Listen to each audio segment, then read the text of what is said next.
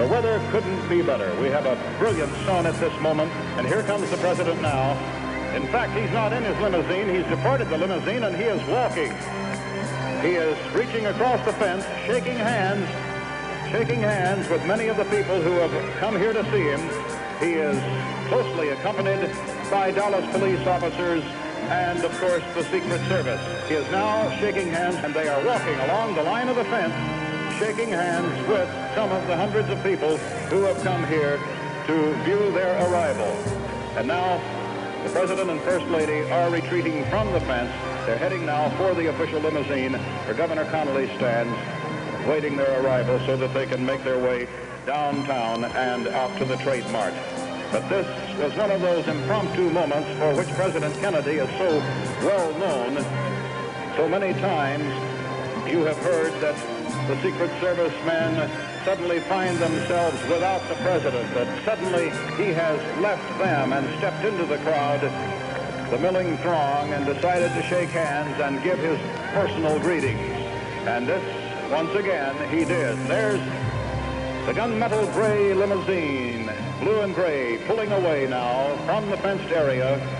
The president and Mrs. Kennedy seated on the back seat, Governor and Mrs. Connolly on the second seats or jump seats, and then the official driver and Secret Service men are in the front seat. A flying wedge of some 12 Dallas police motorcycles leading the way, and the pace is picking up as they head for the departure gate and the trip downtown to the Trade Mart.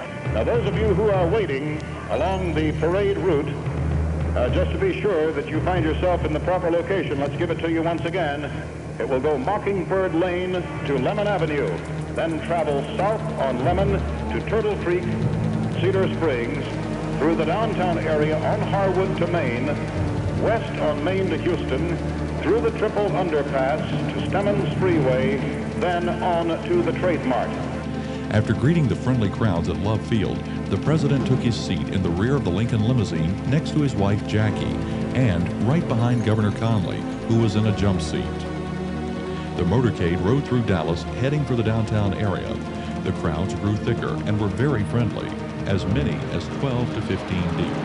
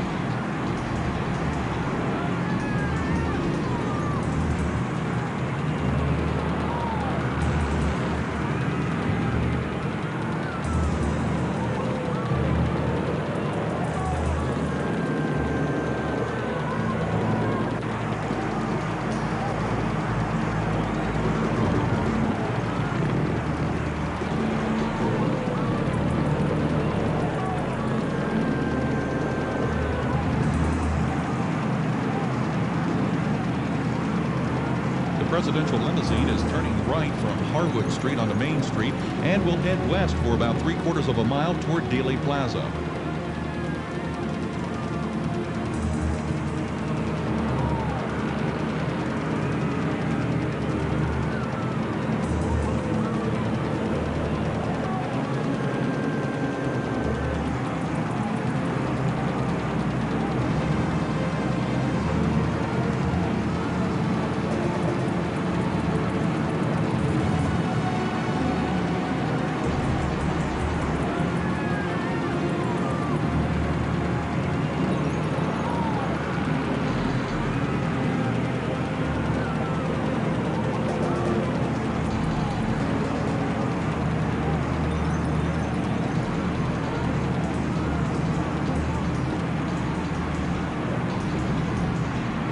Motorcade is now turning on to Houston Street, heading for the corner of Elm Street, and the crowds are just beginning to thin out.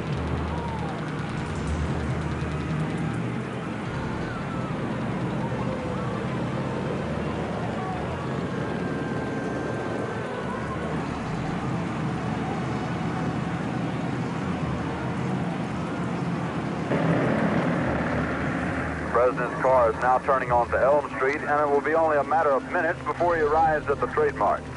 I was on Simmons Freeway earlier, and even the freeway was jam-packed with spectators waiting their chance to see the President as he made his way towards the trademark.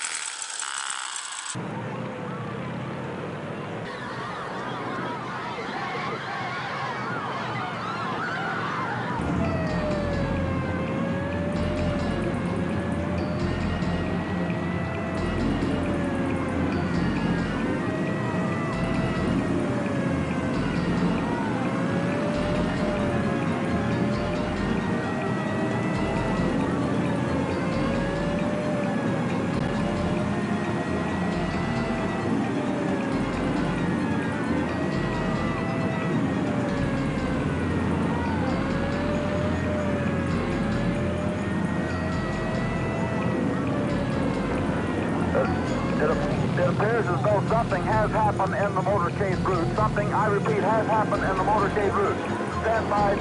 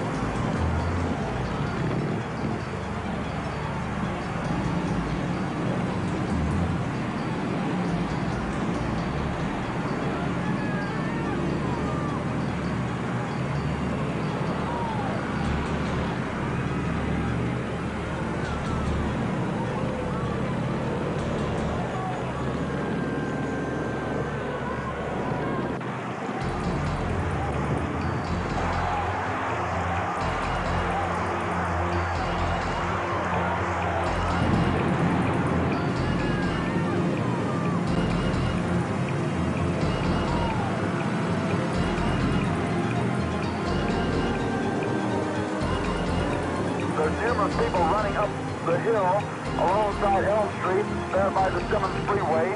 Several police officers are rushing up the hill at this time. Stand by. Just a moment, please. Something has happened in the motorcade route. Stand by, please.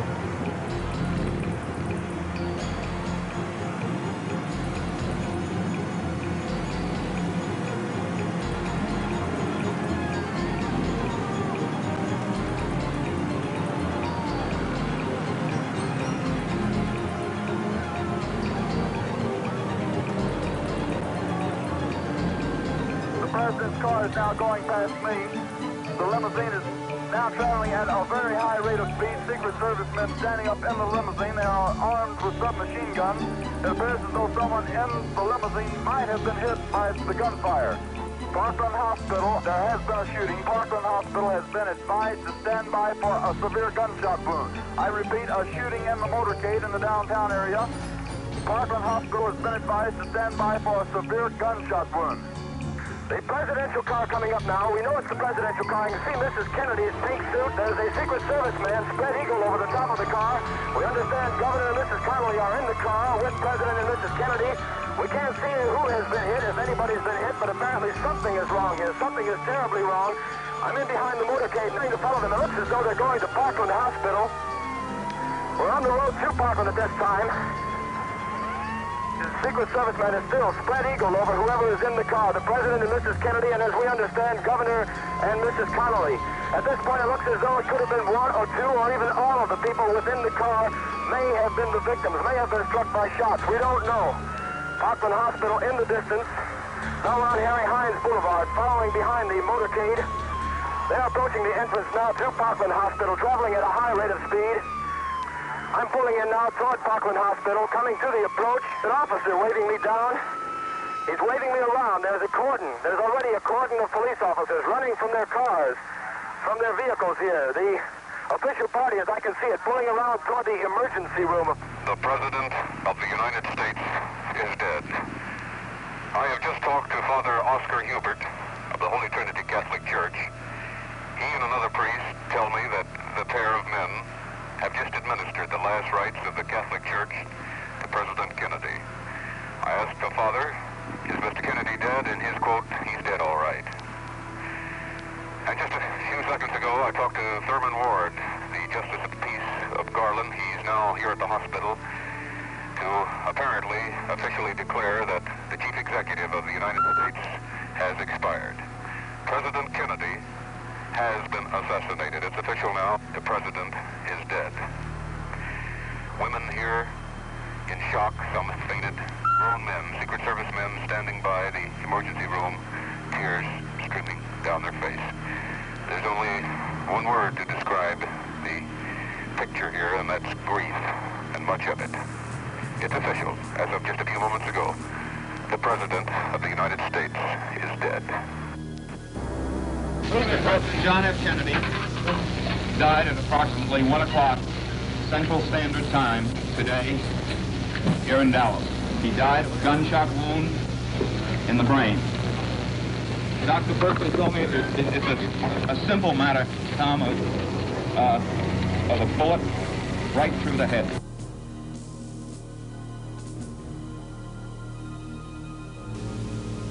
Just a few minutes ago, the President of the United States turned from Houston Street onto Elm Street on his way to a scheduled luncheon.